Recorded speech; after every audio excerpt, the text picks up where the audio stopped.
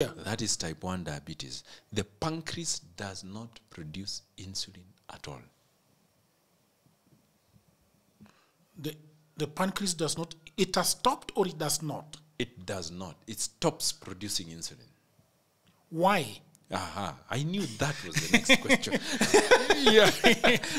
Why is it not producing insulin? Yes, so what happens, and now this is where disease type, now what you are asking me. The pancreas is part of the body, of course. It's an organ, right?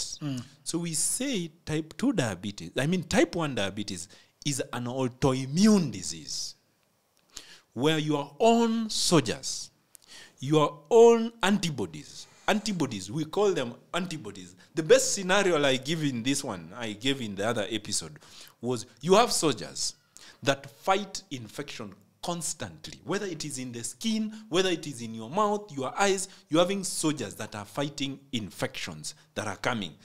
Our body is constantly being attacked by infections. And we have so many soldiers called antibodies that are fighting those infections to keep you healthy, to keep you away from diseases. However, for some people and for some reasons we do not know, the body starts to attack the pancreas. Your own soldiers attack the pancreas. An autoimmune disease. So it starts to attack your own what? Your own pancreas. And it attacks those cells, those important components that produce insulin. So if you attack your own cells that produce insulin, then you don't produce insulin anymore.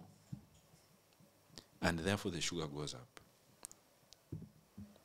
That means that it is type 1 diabetes. That is type 1 Why diabetes. is it